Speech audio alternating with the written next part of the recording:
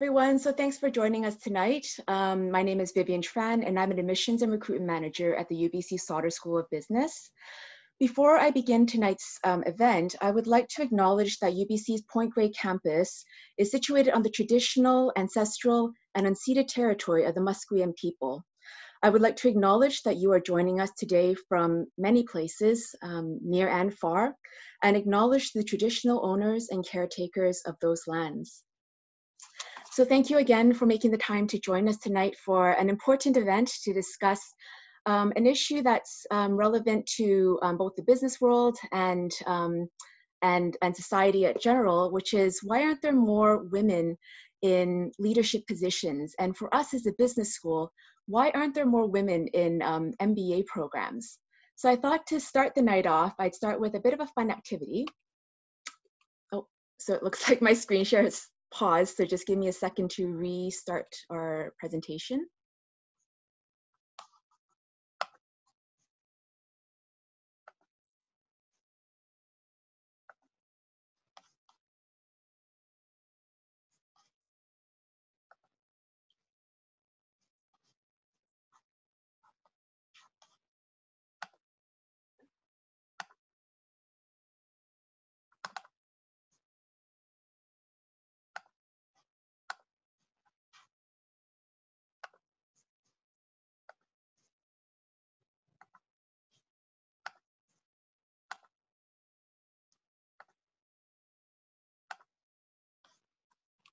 Okay, so on to the activity that I mentioned. So what I want to do is show you a few pictures and talk about some of these women. So does anybody know who this might be? So you can kind of put your answers on the chat box on your guesses, if you know who this is, or you might want to take a guess. So you can answer that in the chat box. So this is, in fact, the president of Taiwan, Tsai Ing-wen. And under her leadership, during this COVID crisis, Taiwan has minimized infections to only 443 total infections and minimized death to only 7 deaths. Can anyone guess who this one is? This one's a bit more of an easy one, and this one is Jacinda Ardern, Prime Minister of New Zealand. And under her leadership, New Zealand has basically and hopefully eradicated COVID-19 from its country. And under her leadership, the country was able to mitigate infections to only 1,500 total infections and 22 deaths. I think everyone who's from BC would know who this is. This is our very own Dr. Bonnie Henry, who's the Chief Health Officer of British Columbia. And under her leadership, British Columbia was able to mitigate infections to 2,500 total infections versus a national total of 91,000 total infections nationally. So these are all examples of women leaders who have excelled in helping the world navigate a truly devastating crisis that has touched everyone in the world. And they aren't the only ones. Women leaders the world over have proven that not only are women extremely effective leaders, but in some cases, they may actually be the best leaders. So for this evening, we want to, of course, talk about the question of why aren't there more women leaders like this in the world? Why are women so underrepresented in leadership positions? And also as a business school, discuss with you, why aren't there more women in these MBA programs? And how we intend to do this is to bring you in contact, get you in contact with some of the women that have made this transition, that have invested in themselves in doing an MBA program and navigated both balancing, a very demanding career along with their educational ambitions, as well as, also finding time to reach for their ambitions as well. So I hope if there's anything that you can get out of this evening watching this webinar tonight is that you see yourself in some of these women, and that if you ever thought to yourself that I have so much on my plate already, I have young children, I have a demanding job, I don't have any time, that when you see these women's stories that are on our panel tonight, that you can see yourself in them and that you can believe that this can also be you as well. So I hope that if there's anything you could take away from tonight is that you can see yourself in some of these women, become inspired by their stories, and also take the first steps into investing in yourself as well. So the agenda for tonight, we're going to talk a little bit about our part-time professional MBA program, which is the program that many of the women on our panel have done. And then we're going to go on into our interactive MBA women's panel, and I'll leave some time for some general questions towards the end. Now, do feel free throughout the course of the evening to ask questions to our team using the in-meeting Q&A chat throughout the course of the webinar. Different team members representing recruitment admissions and the student experience team are also available to help answer specific questions. So I want to introduce the team members that we have here with us today. We have Rebecca Bouchard, who is an agility business partner with the BCLC, and she is a graduate of the part-time MBA program. We have Sarah Busey, who is the Director of Experiential Learning and Academic Services with the UBC Faculty of Applied Science. We have Tamara Isaac, who is a Director of Finance and Business at Easter Seals BC and UConn, and she's a current PMBA student. And we have Martina Vakovikova, who is the Assistant Dean of the Sauder Business Career Center, and also a graduate of the full-time MBA program herself. On admissions and recruitment, we also have my colleague Natalie answering questions on the chat Q&A. And the student experience team, we have Donna, who is going to be answering questions as well in the Q&A. And we have a very special guest. I saw her earlier pop up, but we have our Assistant Dean, Teresa Pan, who's also joining us, and she will also be answering questions on the chat box Q&A. So a full jam-packed event. Like, we're going to show you some profiles. We hope you get inspired by some of these profiles, and we have team members here to answer any questions that you have as well. So let's talk about our professional MBA program. So like I mentioned before, this is the program that many of our women panelists that we're going to be meeting tonight have done. So this program is really about on the premise of organic career growth. So it's a program that allows students to continue working in their jobs while kind of reaching for organic career development as they go through the program. So how it works is the classes are just on the weekends only, so it's consistent with the full-time work schedule. And so you do your classes on the weekends, and then come Monday morning, you can immediately basically use your own workplace as a living laboratory for you to apply new ideas, bring new value added, and basically prove yourself ready for that next promotion in your career. So this program has a tremendous track record of promoting that kind of career growth, with 90% of our students typically getting at least one career promotion or advancement during the 24 months of the program, with about 1/3 of them actually getting double promotions. So, so we're going to talk a little bit more about what makes this program valuable and an interesting consideration for those of you that want to move ahead in your career. So a little bit about who we are and where we stand in the world. So we are, for those of you that are from a Vancouver geography, you probably know this about our school already, but it is a very well-known school, not only in Canada, but also around the world. The Sauder Business School is one of the top 45 global elite, as ranked by the QS Global Business School rankings. We're #1 in Canada for business and economics, and we have 40,000 alumni in 80 countries around the world. And those 40,000 alumni are just the Sauder Business School alumni. But the larger UBC network is about 300,000 alumni in 140 countries around the world. So when you consider doing MBA and you're from a local, maybe Vancouver or Lower Mainland geography, obviously there's a lot of local programs you might be considering, but I would say UBC would stand head and shoulders in terms of giving you a program with a tremendous local representation, but and connections and strategic alliances, but also a program that has a tremendous global reputation as well. So why not have both? Why not have a program that gives you both the local connection as well as the global connections, because you never know where your career will take you in the world. So how does the program work? So it's a 24-month program, and the classes typically happen on an 8-week cycles on the weekends only. So you can see here on this slide that typically you do one class on the Saturday and another class on the Sunday, and then there's a break, classes, break, classes, and then 2 weeks break. And then you would be doing your exam through online proctoring on the 8th week. And then the next 8 weeks, we'll be looking at the next 2 classes. So that's generally how the program classes work. So you can see from this schedule, even though the classes are on the weekends, it's not every weekend. It's approximately once or twice a month, you'll have a weekend of classes. So it is very much consistent with allowing you to still have a life, to still do weekend activities, but also get a dive in when you are in your classes on the weekends. Another hallmark feature of this program is, alongside of our global reputation are opportunities for global experiences in the PMBA program. So one of such experiences is through our partnership with Yale University in the Global Network of Advanced Management. And this network contains 30 of the top business schools around the world, including schools like Yale, Berkeley, HSA, Oxford, and it offers our students in March and October of every year to do something called a Global Network Week.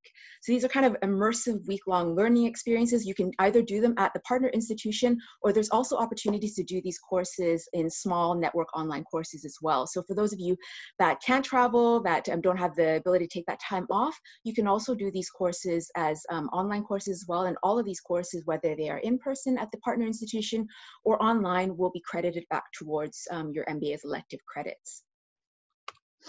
Some examples of global network weeks that we've had, so we can see some examples from last year. You can see that they often have a regional or institutional bent to them. So you can see that Berkeley did one last year on Bay Area innovation and entrepreneurship, Yale ran one on behavioral science of management, and UBC ran its own network week on the Sustainable Development Goals, cities, and inclusive prosperity. In addition to our Global Network Week opportunities, of course, all these international options are optional because we know that you are working full-time when you're doing the part-time program, so there's no obligation to do them, but they are opportunities that you can undertake. Now, our summer exchange program is something that you're probably more familiar with if you did exchange in your undergrad. So that's when you actually go abroad for like a semester or something shorter. Like we have exchange programs that are as short as 2 to 3 weeks. So depending on your schedule, you can go for as short as long as you want. And we have 34 exchange partners all around the world. Basically, all continents are covered except for Antarctica. So if you do want to see those penguins, it'd probably be another program. But yeah, so we do have exchange partners on 6 continents. So here are some examples. Copenhagen Business School is one of our partners. ESSEC in Paris is another one of our partners. But we also have exchange partners in Asia, South America, the United States, Oceania, and Africa as well. So anywhere you want to go, likely we'd be able to take you there through this program. So experiential learning is a major cornerstone of the PMBA program. So that's the idea of learning by doing. And there's a case-based kind of learning methodology that we employ in the program. So as you're learning new concepts, you're learning how to apply them to solving actual business cases. And another element that is unique to our PMBA program are these 3 8-day intensive residencies that we do in the beginning, middle, and end of the PMBA program. So you can see the professional residencies on this program journey happen in the first January, the next January, and then the last December of your program. So basically beginning, middle, and end. And they serve a pedagogical purpose, which is allowing our part-time students to actually get an immersive MBA experience in 3 strategic parts of your program, but it also serves another purpose in terms of bringing the MBA cohort together. So those of you that have done some research into what you can get out of an MBA program, what is the value proposition, you'll read that one of the major value propositions that you get from an MBA program is the network itself. So our PMBA program is very small. It's about 50 to 60 students, extraordinary individuals from all walks of life in different industries. And it's really magical how they come together and they support each other. And not only professionally, but socially and academically as well, going through the 24 months of the program.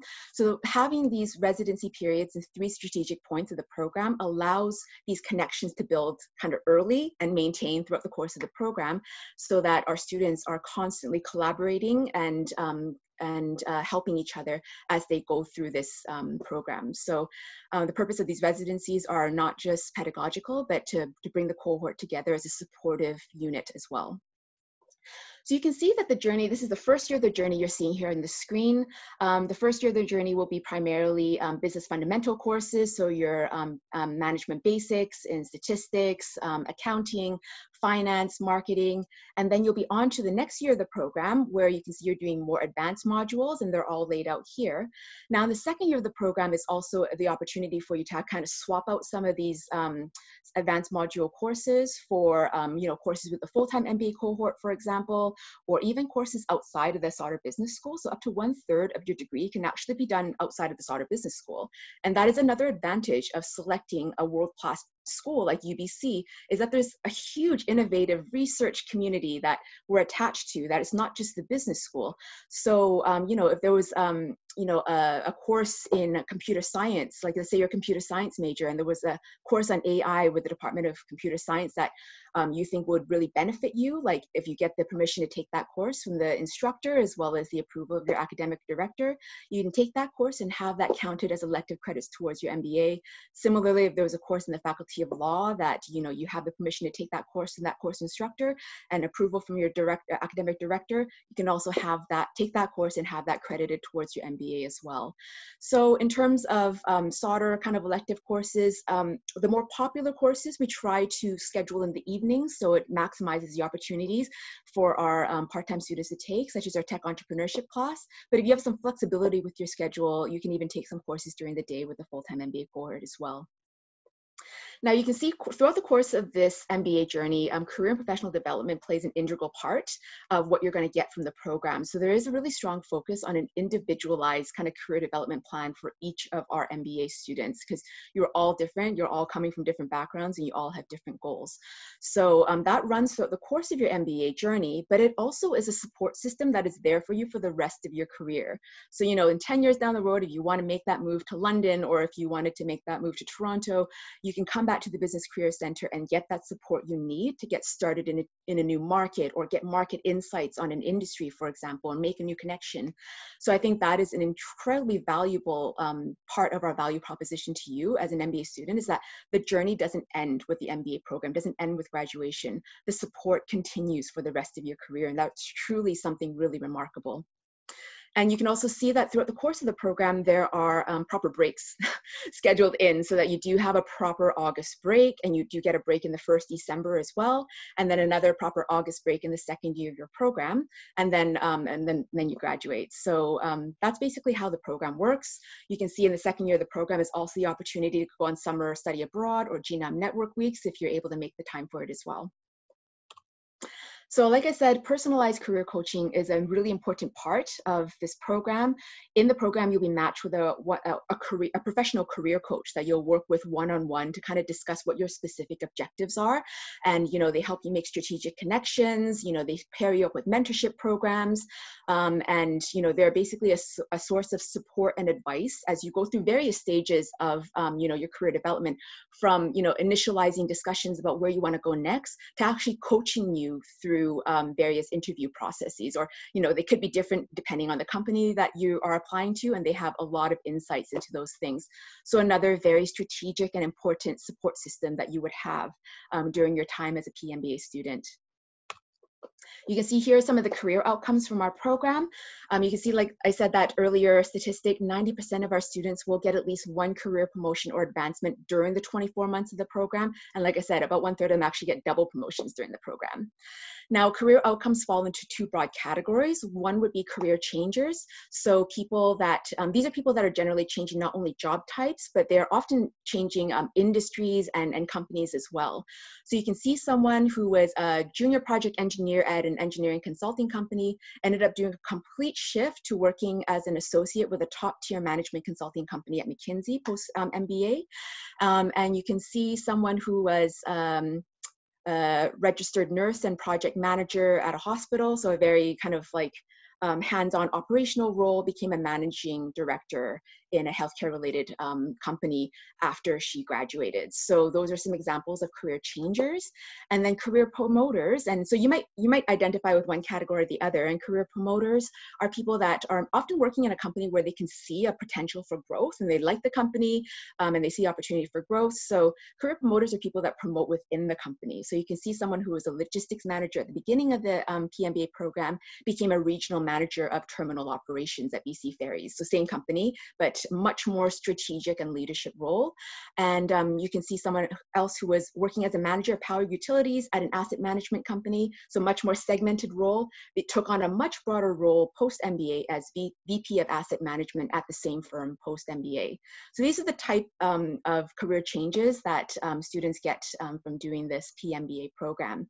And I want to talk a little bit first about our fellow candidates. So who your fellow candidates are. So you can see the class size, it's roughly about 50 to 60.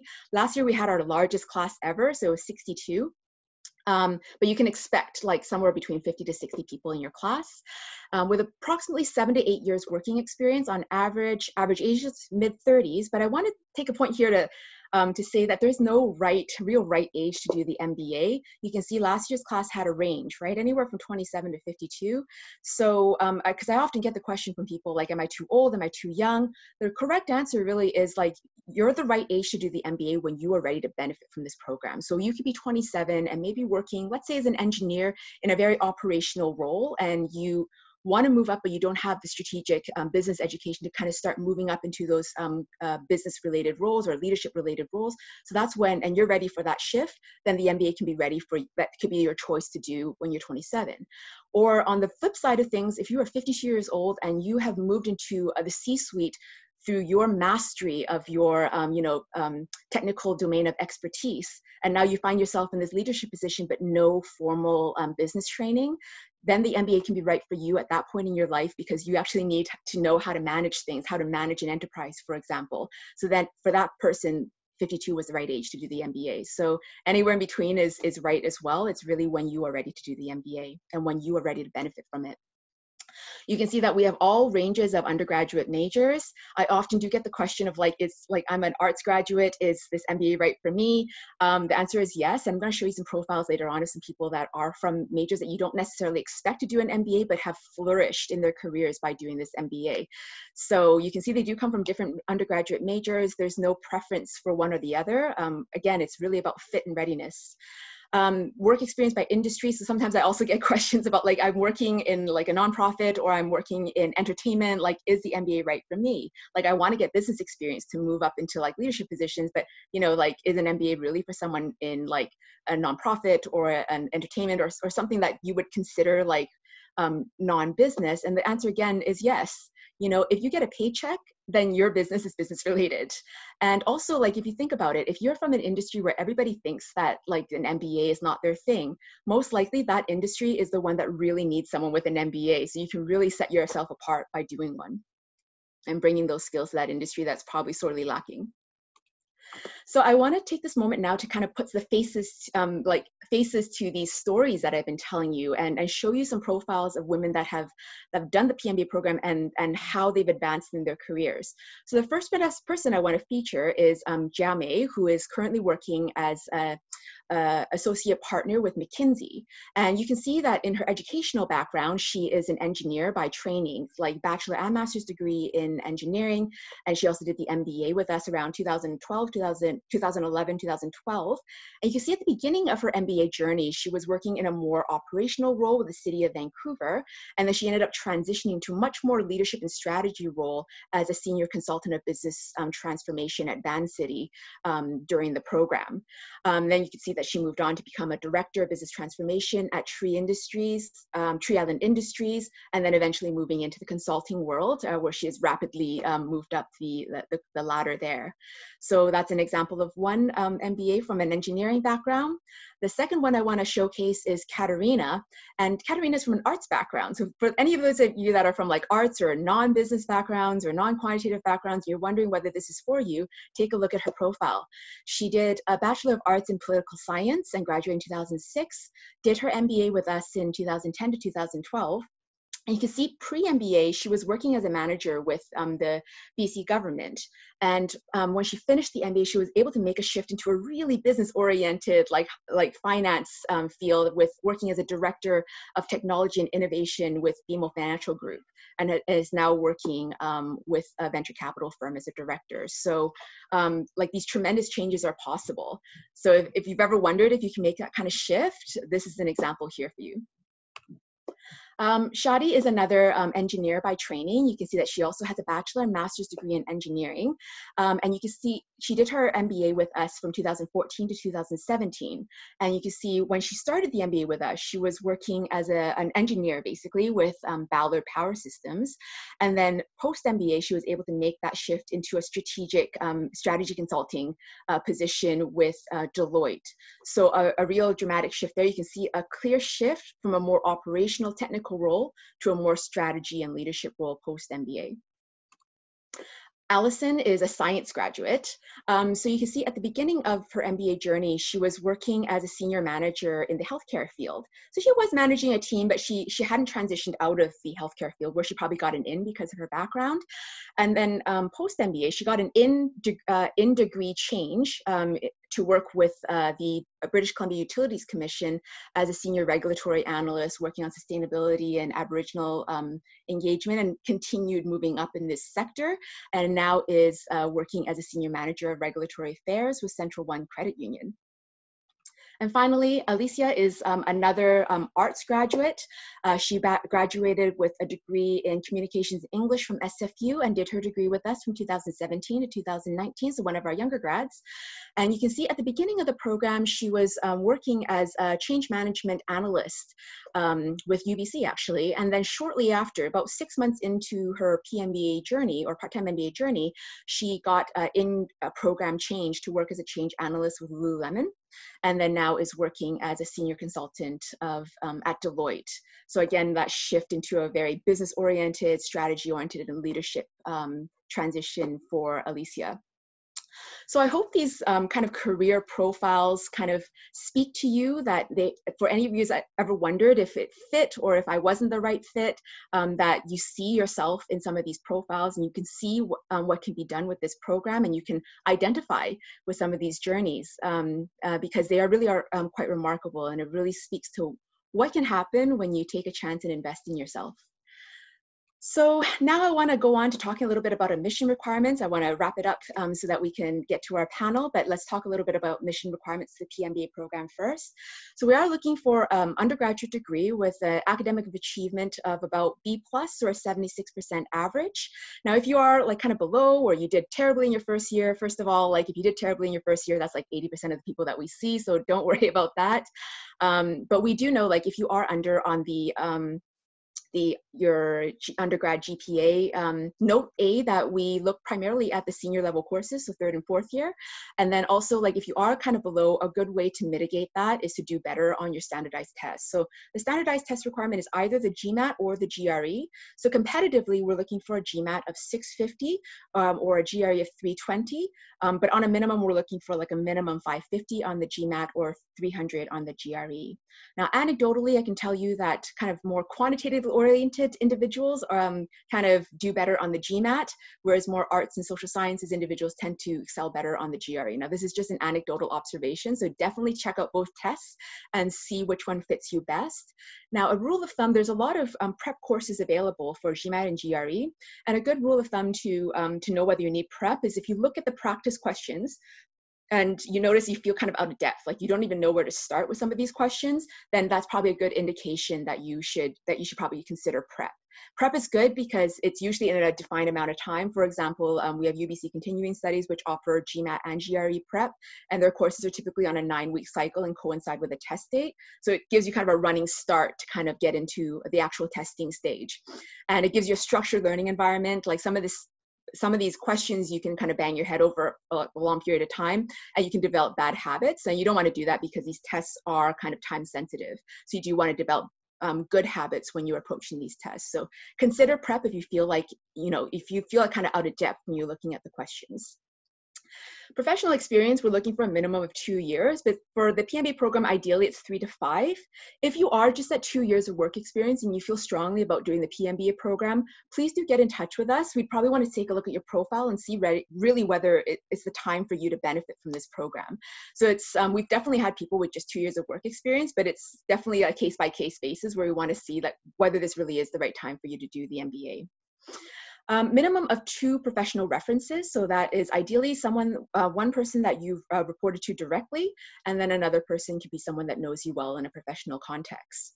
There's a variety of written and video essays that are involved with the process. They're really quite short, so you do want to make sure that you're answering the question. And for the written answer, a good rule of thumb to make sure you're answering the question correctly is to have someone that's never read the question read your essay and see if they can figure out what the question is. So that's like a nice rule of thumb to see like if you actually answered the question. question.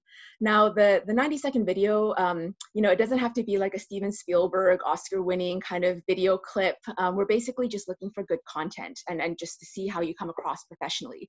So good rule of thumb for that is just make sure you have good content, show you've thought about the question, and you know, appear the way you would want to appear in a job interview. So that's always a good rule of thumb as well. Don't have like a soccer game going on in the background, and show how you are professionally. English proficiency tests, either the IELTS or the TOEFL. IELTS, we're looking for an average of 7, and TOEFL, we're looking for 100. And this test is waived if you did your first degree in English, so that's probably going to be most of you. If you have any questions about this English proficiency testing requirement, just feel free to reach out to us if you feel like, you know, like, is this really necessary, or like, because I've been working here for 10 years, and we can always talk about that. Personal interview. So this is a 30 to 45-minute interview that happens towards the end of the process. And right now they're all, of course, being done by video. But once things open up again and it's allowed, they can also take place in person at UBC Sauder. So I want to talk a little bit about our application rounds. You can see there's 3 rounds of deadlines. The first deadline has just passed, so we're looking now at the second round deadline, which is July 21st. And you can see that there's a small scholarship incentive associated with the second round, which is $1,000 off of your tuition if you do apply, you know, submit a complete application, including test scores and compositions and everything like that, by July 21st. So that's something that you might want to aim for, but you do have all the way until October 13th to submit an application. Although given the demand for this program that we saw last year, I would recommend trying to like not apply like right at the final deadline if you can make it, just because we do admit on something called a rolling basis. So what that means is that, let's say we don't hold applications till that deadline to start assessing. We actually start assessing and rendering decisions as soon as we receive a completed application. So if you apply by July 4th, you're going to get a decision before someone that applies by July 21st, for example. So never rush an application. Always submit with your strongest application possible, but you know, try to apply early if you're able to. Now, the final thing I want to talk about is this tuition fee, is particularly the domestic tuition fee, because I often get a lot of questions about it. So for those of you that have done some research into how much top-tier MBA programs cost, I often get the question of how come your price is like half the price of like a Rotman or a McGill or an Ivy. And the reason for that is because of our lovely location here in the province of British Columbia. There's a provincial revenue cap on how much we can charge for domestic tuition. So you are getting a top tier education for half the price. And I'm not trying to downplay that this isn't a lot of money. This is still a lot of money, but it's definitely easier to handle 49,000 than 100,000. And the amount is divided into 6 installments paid out over the 24 months of the program as well. So this is all my contact information. Like I said before, we welcome your inquiries. If you're considering this program, or you're even like cursorily interested to see if this program's the right fit for you, please get in contact with us. You should never take the decision to do such a program without having a proper discussion with us about what this program means for you and what it can do for you. So it's a big investment of your time and money. So we recognize that, and we encourage you to get in contact with us. My email is there, and you can also self-book a one-on-one advising session with me anytime through my booking link here. And we will be forwarding this information, this contact information and booking link, in a follow-up email after this event. So we're going to save questions till the end, but I'm going to invite our panelists now to join us for the women's panel portion of the event. So if you can, our panelists can please turn on their video feeds. I'll stop share here so we can see everyone. Okay, great. So it looks like we have everyone here. So thank you so much for joining us tonight and for sharing your remarkable stories. So I hope everyone becomes inspired, because I certainly am inspired because I know your stories, and then that our audience can see themselves in you. So why don't we just start off with some rounds of introductions, talk about you know, who you are, what you're doing for the MBA, or maybe start with who you are when you graduated, or if you're still studying, and then what you were doing before the MBA and what you were doing now.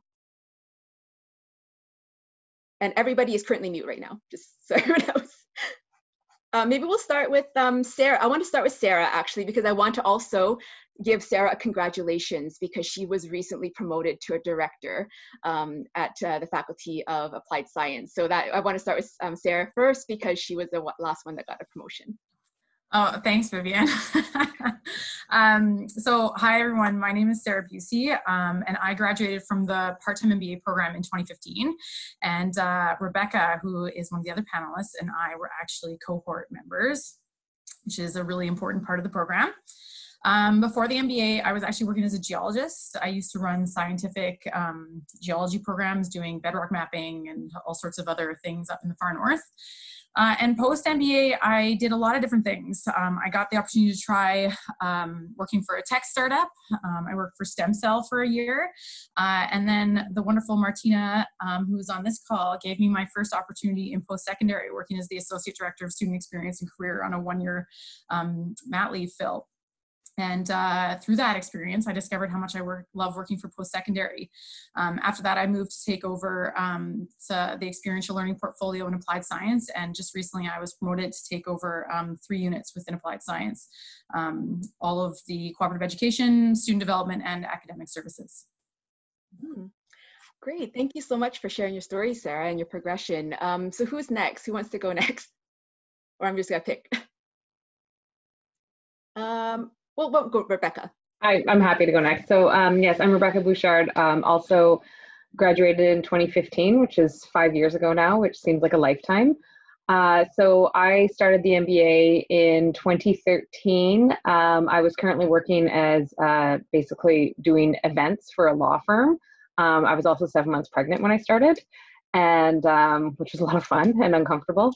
And throughout the program, when I went back to work after my mat leave, I transitioned to a business development role, took on an acting director role at the law firm before I moved the day after the program finished, started at BC Lotteries in our social responsibility division, but I'm currently an agility business partner working with our people and culture and enterprise team on how we can work better together.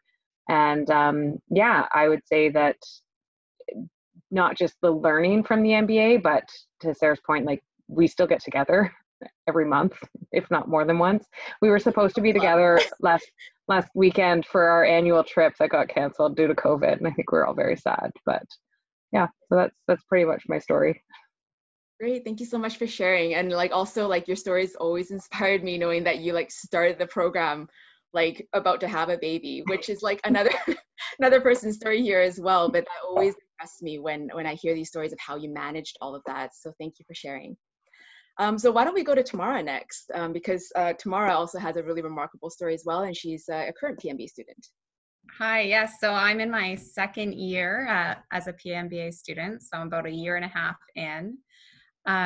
Before my program, I was the controller at Easter Seals, which is a financial accounting role. I'm an accountant by trade. And I started the program with a 4-month-old baby. So not pregnant, but with a little baby. Yeah. And I remember throughout the whole application process, you were like growing with your baby. And then I'm like, wow, this is definitely a special woman. Well, you might not know this, Vivian, but I actually received the acceptance letter in the hospital that I had delivered. That's amazing. So that was kind of a funny memory. Yeah, that's amazing. And like you ended up getting a career promotion during the program as well into your career role.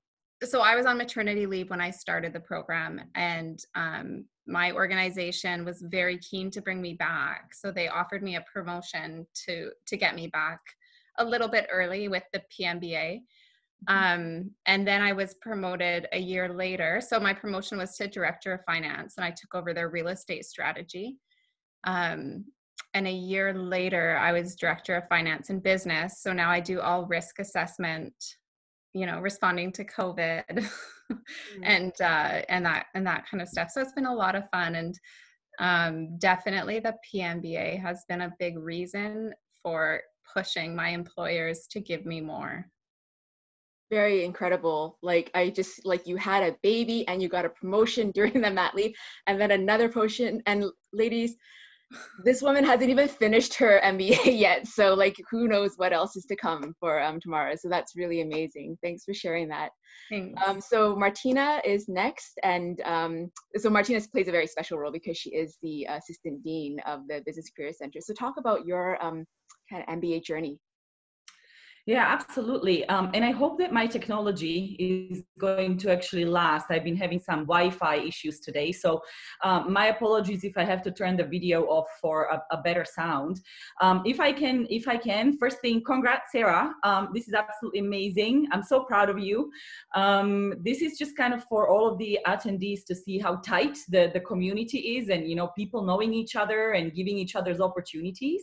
I think that that's one of the really great things that I love about Sauder and the MBA. So I am a grad of the full-time MBA. However, I know the journey of a part-timer quite well, because actually I did my previous master's degree in econ as a part-timer and my bachelor's as well. So I basically had no weekends for 5 years, and I never want to experience that again. And that's why I actually chose the full-time MBA. It was quite the journey.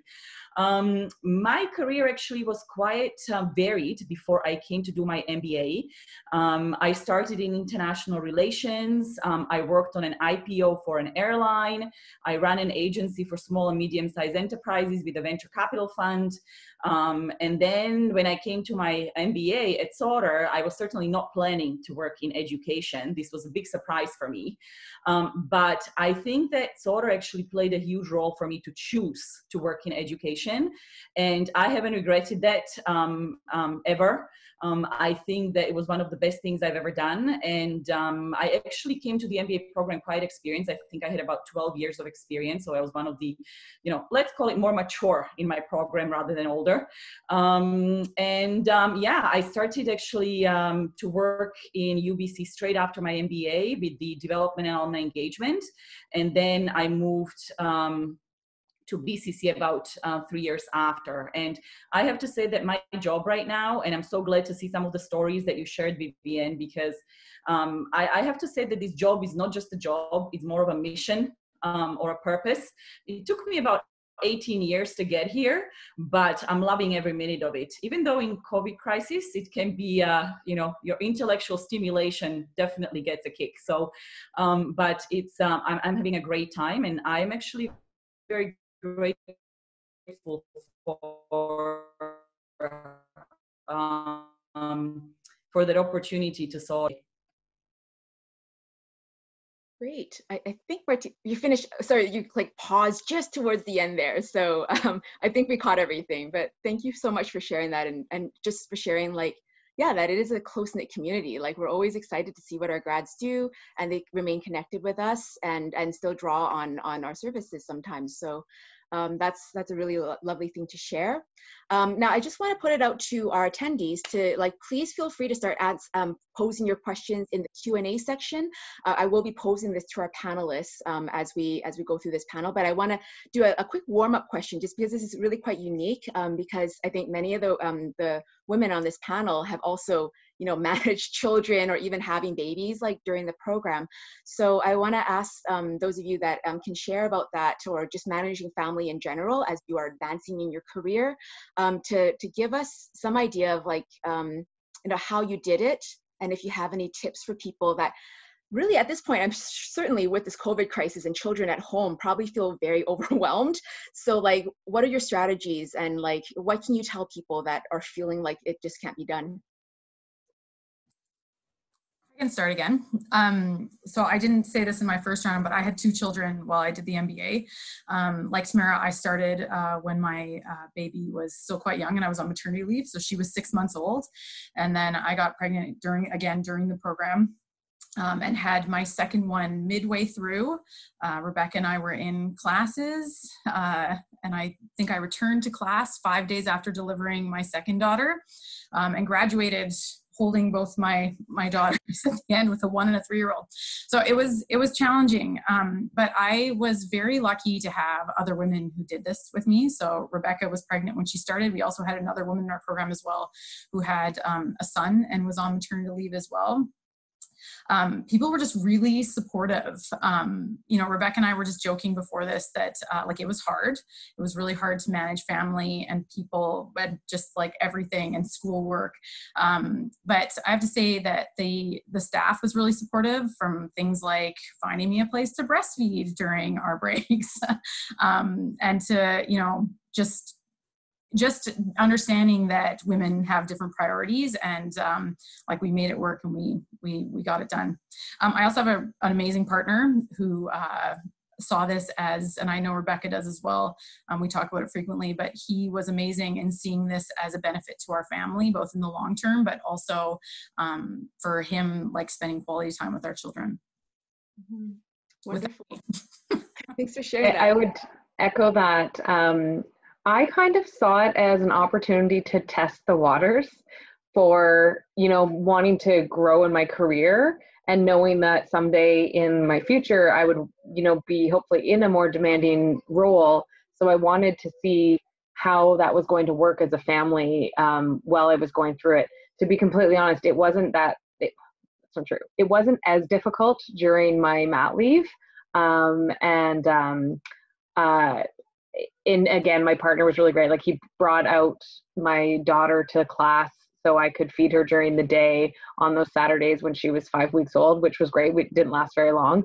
But this partner support, we don't have any family in Vancouver. So it was 100% just like my husband and I.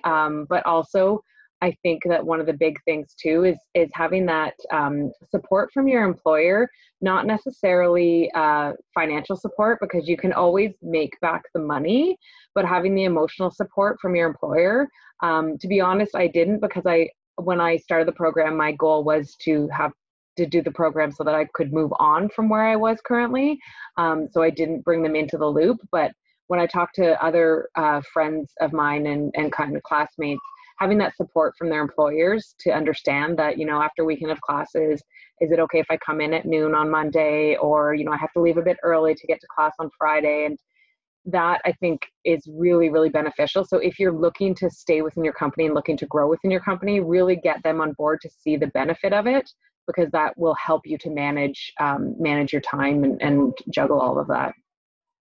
Wonderful. Yeah, having supportive employers makes a world of difference if you can find it. Not everyone's going to have that, but, you know, getting, you know, if your employer's on board, you know, you can pitch the value proposition, like certainly for Tamara, like it's obviously they value what she's bringing and what she's learning. So if those of you that are lucky enough to have a supportive employer, that's a really good thing to pitch, you know, why you want to do this MBA. And you can even pitch, like, maybe there's like some funding available. Obviously it's quite scarce these days due to COVID, but you never know until you ask, or at least you can get their moral support or understanding for if you have those tough weeks at school when there's exams and projects due.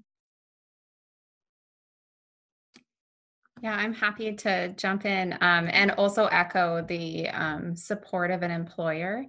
I think when I was going through my application process, the CEO was really apprehensive about me taking this on and what that would mean for her if I could handle it all. And, you know, CEOs only have a 3 to 5 year term on average. And so I did see a transition in CEO, and all of the CEOs came around and showed their support. One CEO had no children in her past, but had a successful career, but still was able to make space for me to have the flexibility that I needed. And I think what they saw is that I showed up when I didn't have to, and I showed up more when I was there because of that confidence they gave me. But yeah, going further about network and finding champions, my partner is very supportive of me, and so is my extended family network. We actually have an abundance of family close by.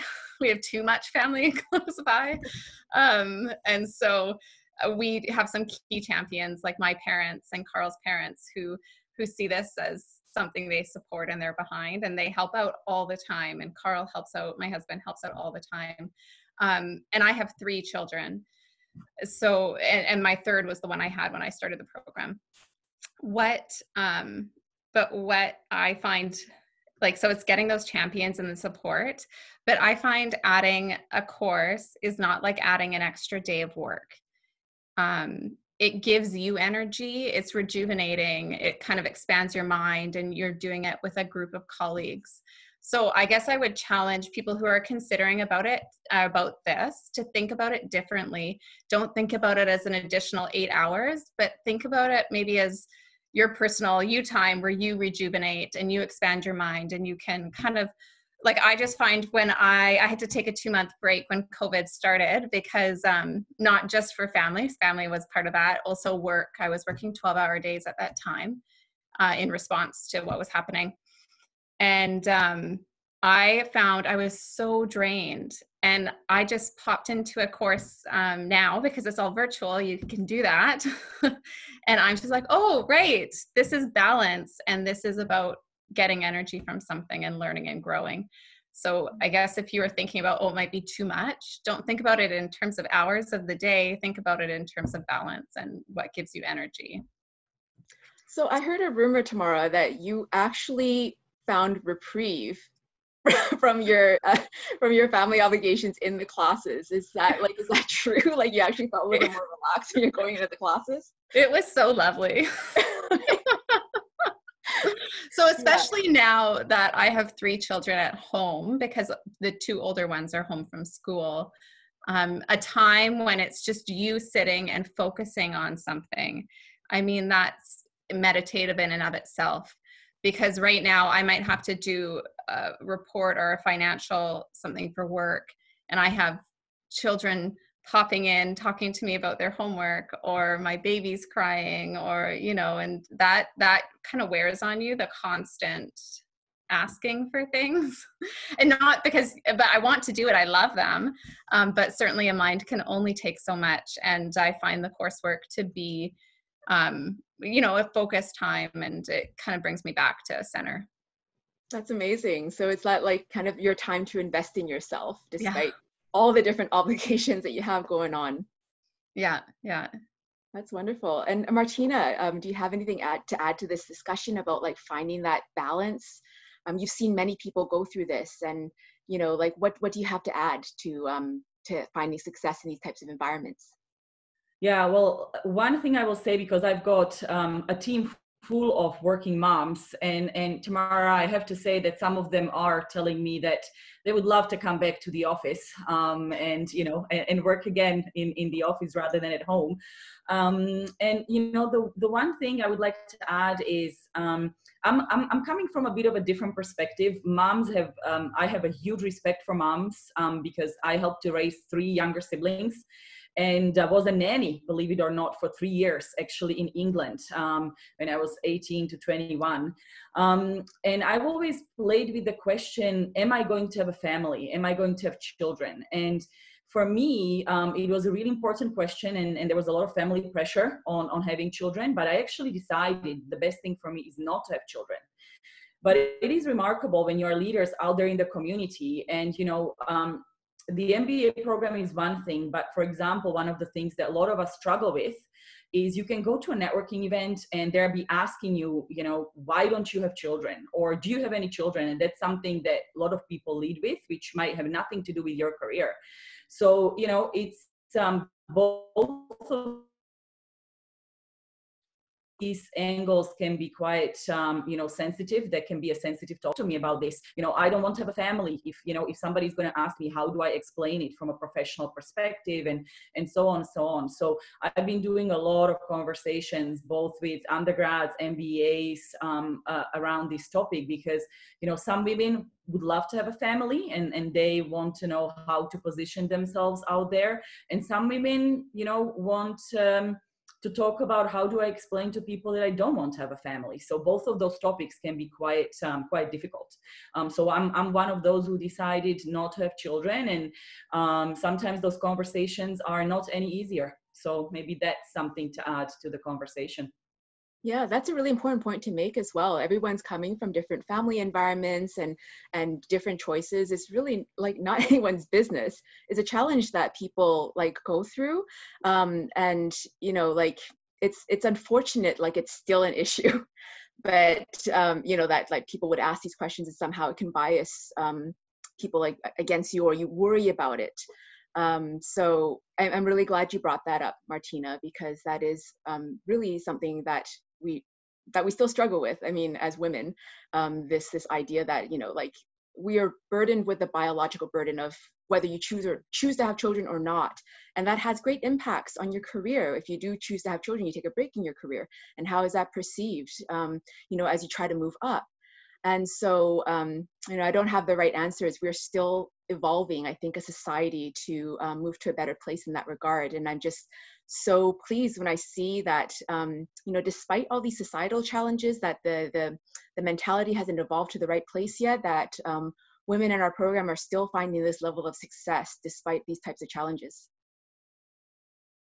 Great, so I'm gonna move on to some questions from our participants.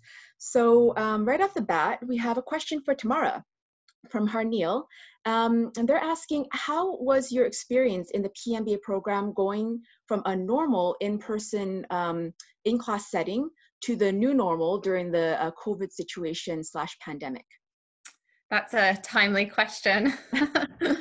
You know, when the pandemic hit, or when it became important, was kind of March 15th.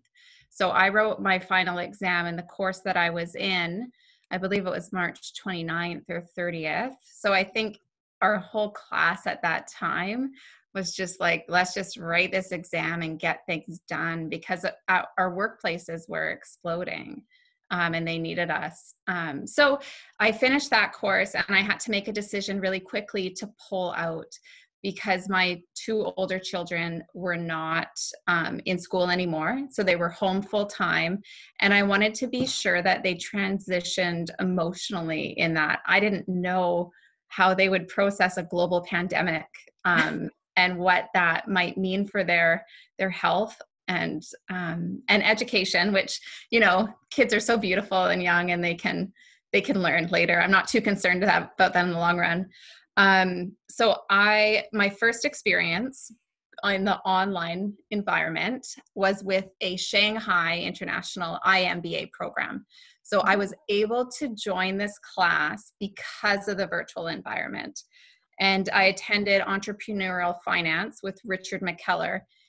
He's a partner at a venture capital firm in Vancouver called Chrysalix. And it was just such a lovely experience. The structure of the course was 4 hours on Friday night, 5 to 9, 4 hours on Saturday, 5 to 9. There was about 2 or 3 weeks of relatively intense homework assignments. So we were submitting case reviews and financial analysis for 2 weeks going up to that. And then we did the Friday night. I had to do a group assignment via Zoom with some of my colleagues here in Vancouver, because we all hopped on Saturday morning, and then I attended the class Friday night.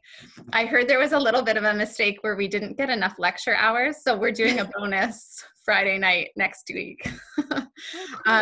Richard McKellar, I think it's about how the professors make it exciting.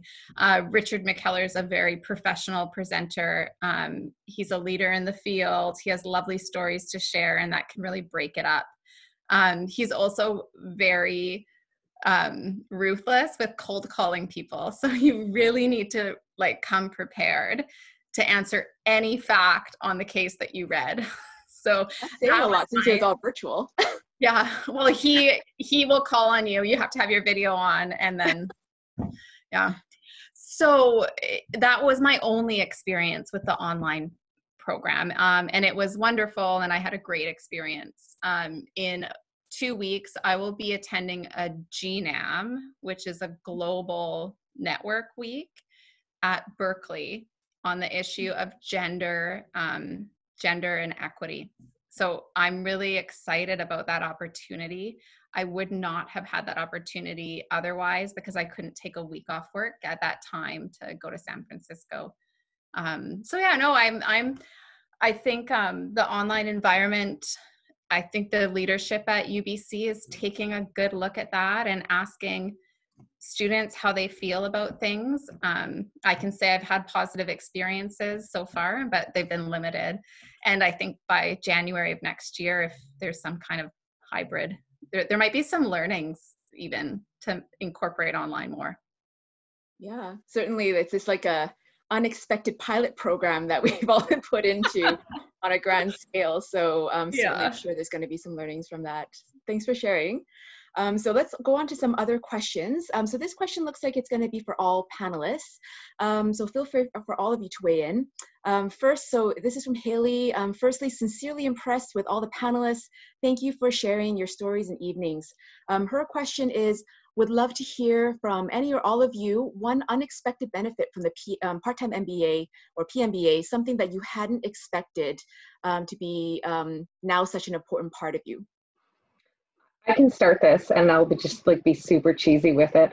When I was looking at the part-time programs, I was really keen on doing a program that was based in the city that I wanted to stay in from a business networking perspective. So for me, I had some friends who were looking at the program at Queen's, which was virtual, and even Royal Roads, but I really wanted to be based because I was thinking about the business connections and the opportunities.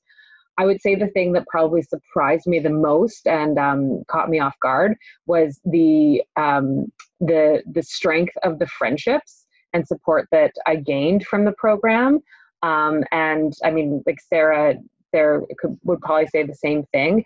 Like the group of people in our cohort and the way that we came together, when you're going through something like that together and like so intensely, you just spend so much time together and you get to know each other so well. And what's great is that when, it's 5 years after we graduated, when one of us has a challenge that we're either dealing with a challenge at work or we're thinking about moving somewhere, we're going through an interview process and trying to negotiate a new salary, we have this like network of people that we can go to who will just give us real talk. And that to me is 100% for all of the academic stuff I learned. It was 100% worth it for that network of what I would say like some of my closest friends now. Yeah, the cohort experience in this program is truly extraordinary, like how you support each other during the program and that you continue supporting each other after the program, like those real conversations that you can really have only with close friends, but they're also kind of like a strategic business network as well, which is super cool. Yeah, I wanted to add to that. I mean, our cohort really is, I think, spectacular. Like half of us still get together monthly, which is a testament to just the friendships we have. But I do also want to mention that the cohort is the same answer that I have for this question, but in particularly the women in our group. Every opportunity I've had post-MBA is because of either people who have done the MBA in the past or people that I did the MBA with. Martina is included in that. That as well. Last year, I sent an article around to the women in our MBA cohort about how they did some research around how important women colleagues are in females' success post-MBA. And it really resonated with me just because of the opportunities I've had from other women who've done MBAs. So it's been, the cohort is just an incredible and very unsurprising for me as a geologist before the power of it. Tamara or Martina, anything you want to add about like a surprising thing that you've taken out of the program? I think something that I didn't realize I should have valued as highly as it is the Business Career Center. So that's kind of your career coach, and I used it quite early in negotiating return to work. And I just didn't even realize how bad I was at negotiating salary. So before that, Vivian remembers, because I was really I asked a lot of questions about return on investment from the MBA early on. And I sent lots of emails like, can you just disclose what, people are earning 5 years out? Just let me know so I can do a return on investment. And I realized I think probably a career coach with the Business Career Center could have helped me really fast. So it's been lovely having that support and being questioned, and the team is really professional. They're intelligent. and they're not pushy, so they kind of meet you where you're at. It was a great takeaway, and certainly it translated to more salary and more flexibility for my life. Mm-hmm. Wonderful. Hopefully those like successful career negotiations that you're like salary negotiations you're going to get will accumulate into like well covering the cost of your PMBA program. Yeah, and I should say they actually teach a course on salary negotiations later on, but I didn't have that then. Oh, that's good. That's good to know. I'm so glad that you had that benefit. Women do negotiate less. But I wanted to actually share a funny story on the return on investment. I did, as I said, my MBA as a full timer, but we actually, I think, still hold a record for the number of weddings that happened in our cohort. I think that we had 5 people who got, five couples who got married as a result of it. And I was recently actually checking in with one of my classmates and his wife, who were part of my cohort, and we were actually discussing what was the biggest benefit of the MBA, and he actually told me, Martina, that I got to marry Patch, her name is Patch, was the biggest benefit I got. Like, it was worth every penny of my MBA. So those things can happen as well. But I would just like to add what Rebecca and Sarah said as well, is the friendships. And if actually some of you are international, as I was an international student, and are thinking of doing the PMBA, it is a fantastic thing. I mean, I think that the best entry to Canada is actually as an international student through education.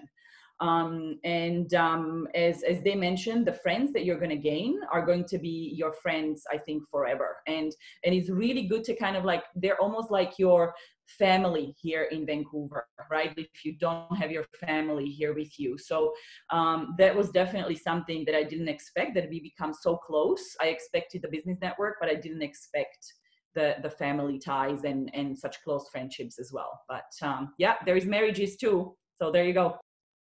Yeah, I guess the flip side of like not having like a ton of women like in MBA programs is like suddenly you have all these choices with like all these like really great guys.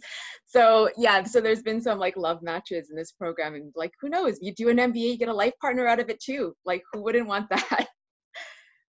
Great. So thanks for sharing on that question. Let's see another question from our participants here. And participants, please feel free to continue posing your questions in the Q&A, and I will pose them to the panelists. So one question we have here is for people that apply to the program, what do you think helped distinguish your applications from others in a very talented application pool? I don't know, because I didn't see the other applications, but I would say I come from an arts background. I was a degree in humanities. I was studying to be a medievalist in my past life. I was not your kind of, prime MBA candidate. If you're looking at kind of when you start reading the articles to prep yourself, I was putting myself in a tizzy. But I would say that probably the biggest thing is just to really be yourself. And not try and be someone that you think that they want, because really what they're looking to do is create a cohort of people that come from all sorts of different backgrounds and different ways that you can learn together. So trying to stick yourself into a box of something that you read online that is perfect. I mean, I remember going into my interview and being so nervous because I read somewhere that you have a greater chance if you interview with someone of the opposite sex. And I got there, and the guy I was supposed to interview with couldn't do it. So I was interviewing with a woman, and it said not to play with your hair. And I was just beside myself. When I relaxed a little bit and we just started chatting, just be yourself and know for yourself, like, you know what you have to offer. And if it's not the right thing, then this isn't the right thing for you. And that's like, it's a hard lesson to learn. And you do that with job applications and interviews as you kind of progress in your career. You know what you're worth and put that forward. And if it's not the right thing, then maybe it's not the right thing and you move on and you do something different. But if you just have that confidence and put yourself forward, that would be the best way for me to have you distinguish yourself. Mhm. Lots of good points there, and I would I wanted support this thing that we're not trying to trick you up in these interviews. We really just want to get to know who you are. This program's about fit. We're not trying to trip you up. We just want to get to know you and see if this is the right fit for what your goals are. Is is the right fit for what we can offer you in the program. So the last thing we want is someone that is going to do this program and get nothing out of it. That's like our worst nightmare. So all of these questions and things that we have, like even the tests, is just to test your readiness to be successful in the program. So just know that we're not out there to get you. It's really like a pretty easy process, and don't believe all those rumors out there about how difficult this is. Anybody else want to share their application stories and tips? Well, I also don't know if I had a really good application or just got in. But I would say reach out to Vivian to have coffee. I think that was really helpful. I did that with you, and ask questions. And, I had lots of questions, and I don't know what other students are asking you when they come to see you, Vivian. But I was really wondering about what the class would be made up like, and how would I fit into that, and how many accountants are there in the class, and I don't know if my application was any good. I got in, but who knows how in. Tamara had a very good application, but she was very much an accountant because she wanted to know all the statistics. So yeah. I was rushing around looking for statistics for Tamara because she needed to know the numbers. My insistence may have hurt my application. No, it did not. A lesson you got, everyone. It's interesting because as admissions officers, you get to know people's different personalities, and it totally made sense that Tamara wanted the numbers. That's how she operates as an accountant. So we're used to dealing with people from all different types of backgrounds. So Tamara asking lots of questions about numbers just made sense because that's her background. So don't worry about asking questions, ask away. That's what we're here for. And know that we value people from all different types of backgrounds. Yeah, and Martina, do you have any tips? You have an interesting perspective as both an MBA grad, but also we also assess people's career journeys or career intentions in the application process. So I wonder if Martina, you want to share some about some tips on kind of career journeys or thinking about career pre-MBA before you make this kind of decision. Yeah, that's a very good comment. I would agree with Rebecca when it comes to the application. I think that knowing who you are a little bit and what's your personal story and what's your pitch and what do you bring to the table, it's probably the most important piece, because that's also what the employers are looking for. They really want to know, what do you bring to the table, because they're looking for not only diversity in terms of gender, but they're also looking for diversity in thinking, in your experience, because every good leader and manager knows that if you have a team of yaysayers who have the same profile, you're never going to have any innovation, or you're never going to really move the needle on anything.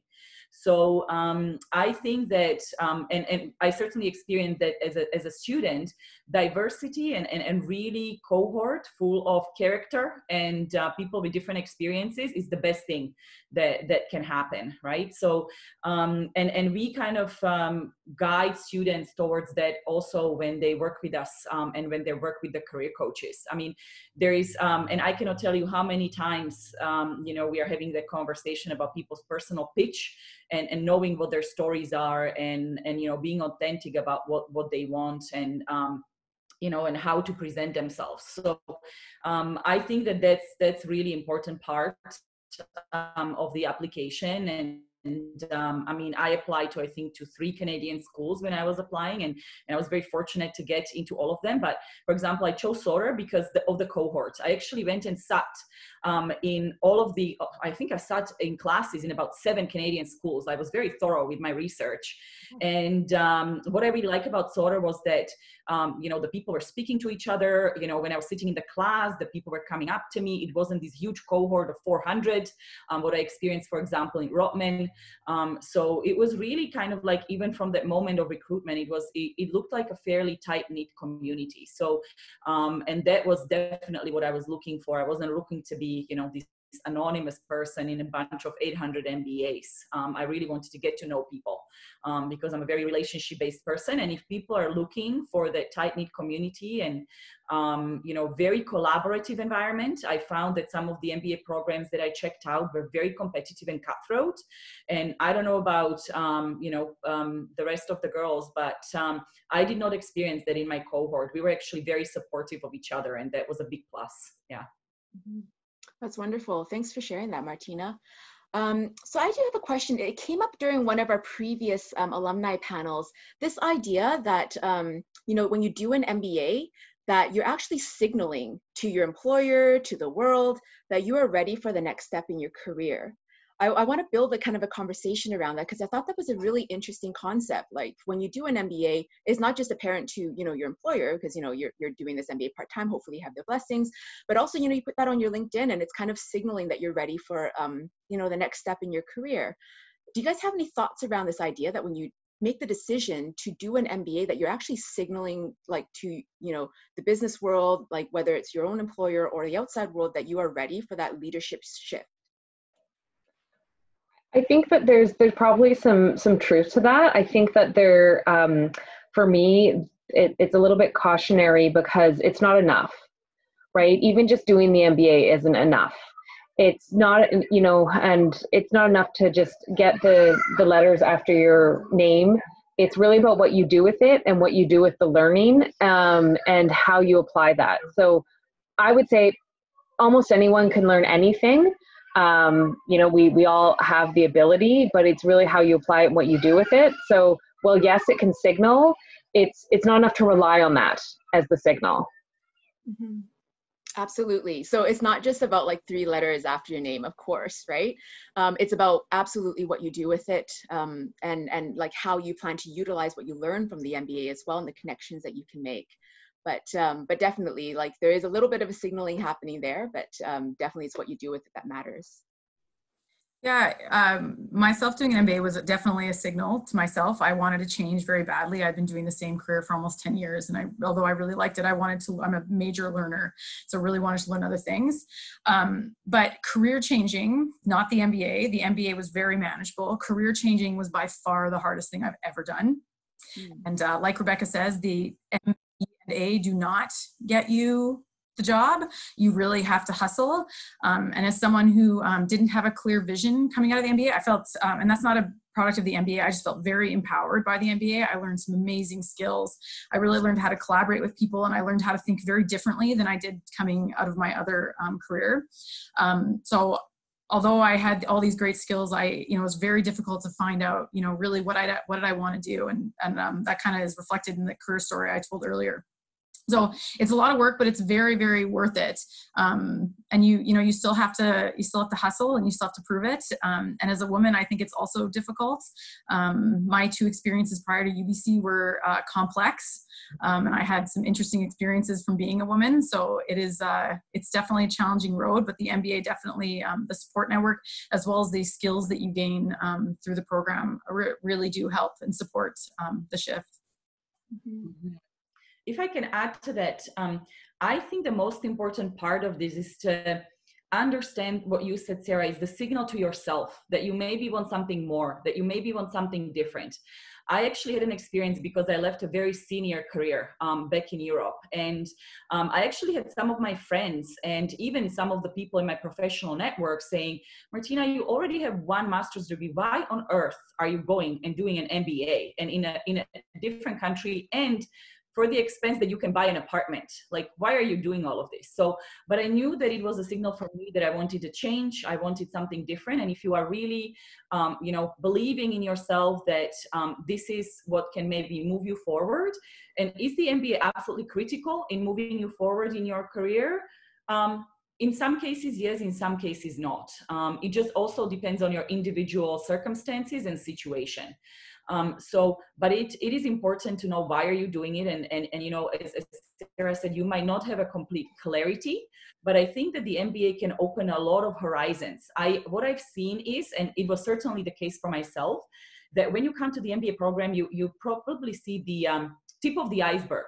and all of the opportunities, what you think that are out there, but you don't see everything that's below. And just by having all of this knowledge and connecting with, whether it's faculty or alumni or your fellow students, like this whole new world opens that I would have probably not had if I, went to, if I continued in my career. I probably had a very good career, but it was something very different. And I knew that was a signal to myself that I won't change. So I would just, encourage people just to be courageous with themselves. And if they're getting this internal signal that something's got to shift, something's got to change, MBA can be one of the really great options. But it certainly is an option for people who want it, because as you've seen from all of the panelists, it's quite a journey. I mean, there's quite a lot of commitment that comes with it, and even though it's very rewarding, it can be very difficult at times. It's not all rainbows and unicorns, for sure, I would say. But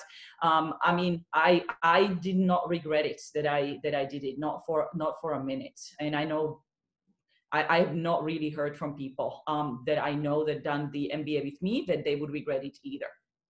Mm-hmm. That's great.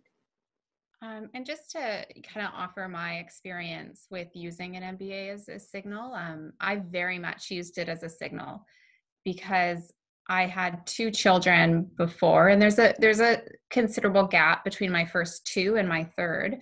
And I had experienced quite a bit of questioning about how many children do you want to have? And you sure you can keep up with, a career with these young kids? And I can tell you that no one asked my husband that.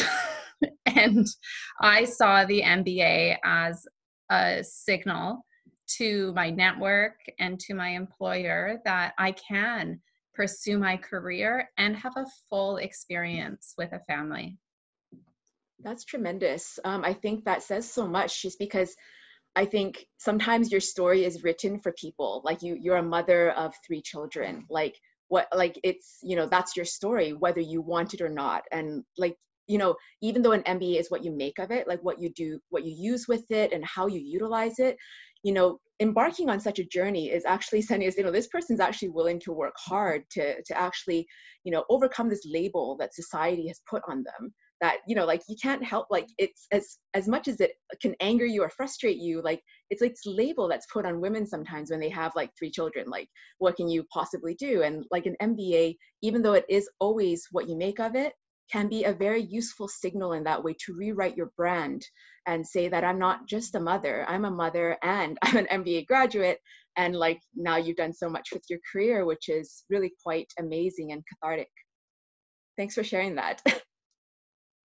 Okay, so we're coming to the end of the panel session. So, that was a really lovely point to end on, but I'll just ask if the panelists have any last parting thoughts to share with our participants, any tips they have, any tips related to how you do this with a busy life schedule and family obligations, or anything. It could be related to anything, but your number one biggest tip for people that are considering this journey. For me, I would say there's no perfect time. So don't wait for that. Similar to Tamara getting her acceptance at the hospital, I got accepted into the program and found I was pregnant in the same week.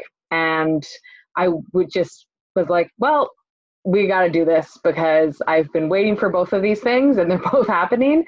So yeah, there's always going to be something that might potentially hold you back. So if it's something you want to do, just lean into that discomfort and you'll figure it out. And the program is UBC Sauder is super helpful and flexible in helping you navigate that and navigate, especially in the part-time program. Life happens, work happens, there's things that go on, and the program has always been super supportive of how to help you navigate that so that you can have your career and your family and the MBA at the same time. So I'd say lean in and yeah, it's uncomfortable, but do it. You won't regret it. Awesome. Anybody else? Last piece of advice. I can go next. It's actually, I've been doing a lot of research around all of this and leadership and MBA. And I would like to kind of appeal to women's courage. And because when we look at the big picture, even maybe we have globally about 38% of women in MBA programs, but when you look at the Fortune 500 companies, there is only 37 women who are leading those 500 Fortune companies. That's like 7.5% for Tamara as the numbers person.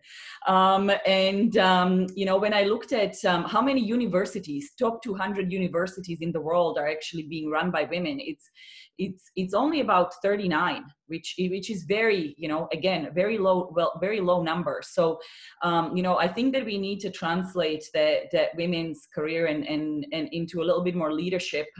We've seen what's happening in the world out there. Who are some of the best leaders out there right now, and who is really leading by example and giving us some really good stuff that's happening in the world. And I dare say that a lot of those are women, actually. Please be courageous, start an MBA or push in your career, and, envision those leadership positions for yourself, because it's a remarkable some of the systemic changes that we can do if we have that courage. So, yeah. Mm-hmm. Wonderful thoughts to be shared. And again, like I mentioned at the very beginning of this presentation, just the remarkable leadership of women leaders in the world throughout this COVID crisis. Like the eradication of COVID-19 in New Zealand is by a woman. It's led by a woman who has a 2-year-old at home, which I just find like so incredible. So like you can definitely have this, and yeah. So that's definitely some great thoughts to impart the courage, and just seeing other women leaders do it and knowing that it is possible, even though like you have more odds sometimes, like as women stacked against you. Any other thoughts? I'll just say that, as you consider this program for yourself, it is a very fun 2 years. It is an investment. You're going to spend a lot of time with your cohort, learning new things, learning from professors. So I would encourage you to, think about, is this the time that I can invest so much into 2 years? You'll get so much back, and it'll be a very special time for you. So make space for that to be special, and dedicate the time. And if you need to get support from your partner so that you can go out to one of the networking events with your cohort, do it, or, it's a special time. So enjoy it. And Sarah, anything else to add? It's like a last piece of advice. Yeah, I can just say, I get a lot of comments from when I tell my story from people that they couldn't do that. And I think like this panel is a testament that you can do it if you want it. And so, if you want to do this and you want a career change and you want to take on all the complexities and you want to nail it as a woman in a leadership role or in any role, just do it. It's absolutely possible if you want to do it. Mm-hmm. Great words from a really extraordinary panel. So I hope this evening it was a great opportunity. I was trying to like make sure that like people could see themselves in this extraordinary panel, like, like their doubts before the program and where they were starting from, and hopefully become inspired by their stories. So thank you again. I want to, like everyone that's watching, to give a big virtual round of applause to everyone that's here on this panel. Thank you so much to everyone for, sharing your stories, helping us being inspired by what you've done. I can say, because like I've known some of you kind of like at the beginning of the process as you move through your careers, it's been tremendously rewarding seeing you move through your career transformations. I think like I was with Tamara from the very beginning, and to like actually see her do like the double transition, like within like, I don't know, before she even finished the program, was like superbly rewarding for me. And then to know that she was also balancing children and things like that, and to hear that you really do appreciate the support at different stages of your career as well, makes it tremendously rewarding for me to have known you through your processes as students in the MBA program, and then also to be able to share your stories. So thank you again for sharing your stories, and I hope to see you in person again soon once this COVID crisis is finished. I'm sure there's many women leaders around the world that are going to be taking us there to eradication of this disease that we're all facing. So thank you again, and hope to see you again soon.